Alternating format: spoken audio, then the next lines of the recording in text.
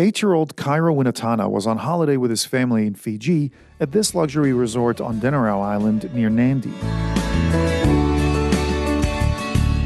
But on Thursday evening, the Pacific trip turned to tragedy when Cairo was found motionless near a flower garden inside the Club Wyndham Resort. He was taken to Nandi Hospital but could not be revived. A post-mortem has confirmed he was electrocuted. Police are still investigating how that happened.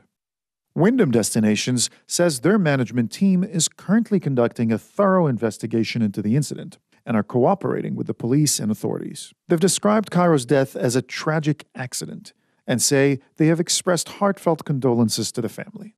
On social media, Cairo's mother, Amber, posted a photo of her son as a newborn, along with the words, "I loved you, my son, from the moment I found out I was carrying you, and will love you forevermore, my beautiful, beautiful blue eyes."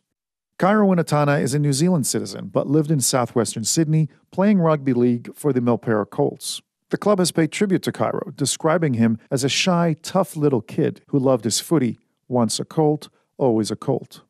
More than $20,000 have already been raised by the community online to help cover travel expenses and a funeral service, as the family starts the difficult process of bringing Cairo home. Nabil El Nashar, ABC News.